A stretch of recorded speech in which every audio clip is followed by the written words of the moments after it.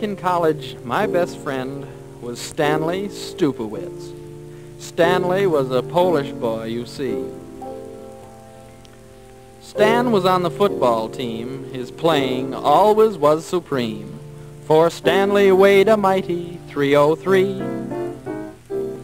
But Stanley was my pal, and that is why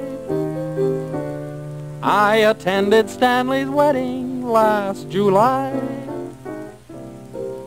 Now the wedding, it was fine. They had whiskey mixed with wine, and the music was provided by a band.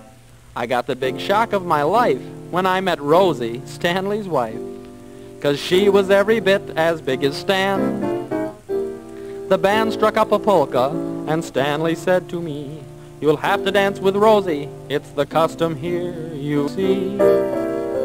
And so I found I had a date with 10 rounds of heavy weight, dancing to the Prespiration polka. Rosie was the brawny type, hard as nails and tough as tripe, dancing to the Prespiration polka. She was no ballerina, she couldn't keep the time.